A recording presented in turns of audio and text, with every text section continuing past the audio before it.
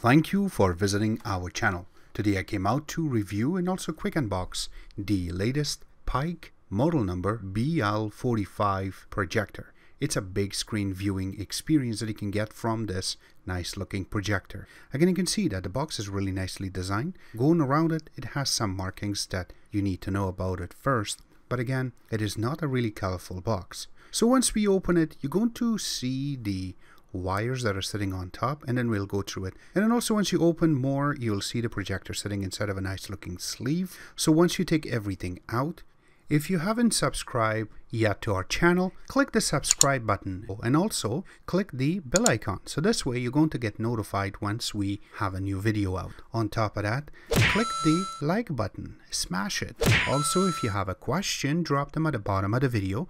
We really love to help you out ASAP. The components that are part of it is a user manual, which has a lot of information on how you can hook it up, how you can play the videos itself. Also comes with a nice looking remote. Again, it's a IR remote, and we will show where the sensor is so you can use this remote. It's very handy when you're trying to play with this projector itself. Also, it comes with a power connector, just a connector on one side, and the other side just goes to your electricity, which is created for Canada and United States. It comes with a AV connection, and that is just a adapter which will be connected to the back of this device itself. In the other side you have the yellow, the red, and the white, so that way you can connect it to your VCRs if you have. On top of that, it also comes with a HDMI cable, which is 2.0, and it is about 1 meter long. Again, it's a really flat wire. Alright, so we're going to put everything aside. You can see that the projector itself now, it looks beautiful. It is colored with red and black, and again, it's very shiny on the top and also around it. When you see it, you're going to get really attracted to it, since there is some weight to it, not like the other projectors. It is not light. And on top of that, when you go in the front, it's really nice. Have a cut in the front. You have a big lens for the projector itself, and then going towards the middle, you see the name of the company. Then you do see the little IR sensor. And then going on the right side of it, you have some holes for ventilation. And yes, once you turn it on, it breathes. And then going on the back part of it also, you have some holes for more ventilation. In the bottom part of it, you have a little part for the Keystone fixing. We will show you that in a few seconds again. Going on top part of it, you have an HDMI connection which can intake 1080p, and then also you have the IR sensor, and yes, that's where the remote will be connected in order to work. Then you have two connectors. One is for the AV, so that we can connect your older devices like a VCR to this. There is a headset jack, so you can connect it to your speakers. Going on the other side of it, you do have a coaxial connection, and yes, you can connect your antenna to this. You can watch your local channels, but again, since we moved to digital, this is analog. It did not work for me. And then right beside that, you have the VGA connection, so you can connect your older type of laptops or computers to this. So this, we can use this as a regular computer screen.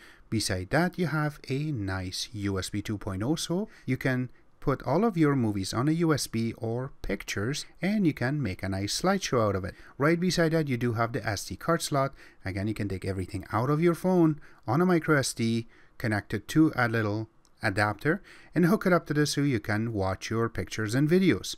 And then right underneath of it, you have the power connection, and on the right side of it, you have more holes for ventilation. Going on the bottom part of it, you have 4 legs so it can stand up. You do have a little holes there. That is the speaker. And then you have some more holes in the top part of it, so that way you can hook it up upside down on a ceiling, or you want to hook it up to a tripod, you can do that too. But it also comes with a little connector, so you can hook up in the bottom, and this way you can make the face of this a little bit up. So this way you can put it on a table and use it. You can see on the top part of it, you have some buttons there too, and this is how you're going to navigate through. If you do not want to use the remote, just press the button so it can turn on. Now, the first thing that we have done is we connected a USB, which we captured from one of our Kodi videos that we were working on. And you can see it is very clear, and we are just projecting this on a ceiling so we can get a quick picture out of it with a light around it. And then once you turn it off, it gets very, very nice and clear. Now, that's not only thing, it has a lot of menus inside of it, so you can fix the brightness. First thing I want to talk about is the Keystone. So once you go to it, you can see that the Keystone is very easy to fix, so the bottom part or the top part, and you can make it level. This way the picture looks nice and crisp. The next thing is the menus. Again, going back, so you have certain menus that you can set up the brightness, and also you can set up the ratio. Remember that once you connect anything to this via HDMI, the maximum resolution that will input is going to be 1080p. But remember that the native resolution on this is 480i, and no, it does not go higher. This is 480 by 800, and it is compatible for intake up to 1080p. Again, this is really cool. So the image size, so starting for about 30 inches, when we hooked this up, we were about 2 meters away, and we got good 100-inch out of it, and we cannot go more further since the room is a little bit small. The noise level stuck around 33 to 35 dBs, which is really good numbers for this projector. So those things are really standing out for us. Again, if you want to really zoom in, yes, you will see a lot of pixels there, but it is not as visible as some of the other projectors that are out there. So again, with the price range of what you're going to get from this really worth having, and this is really cool thing to play with. Again, you can play a lot of things through USB. Not only that, if you have the HDMI connected, even if you connect your Apple TV 4, this will do the job for you. But you have to understand that certain things do have some little pixelation. So if you want to play video games on this, again, it looks beautiful as I'm showing you right now.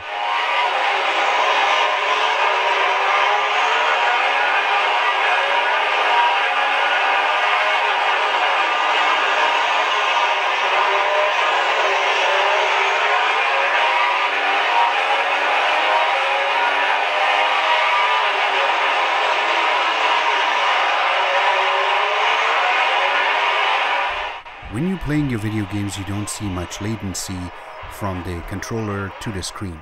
I have to mention a few things that it works really good in a dark room.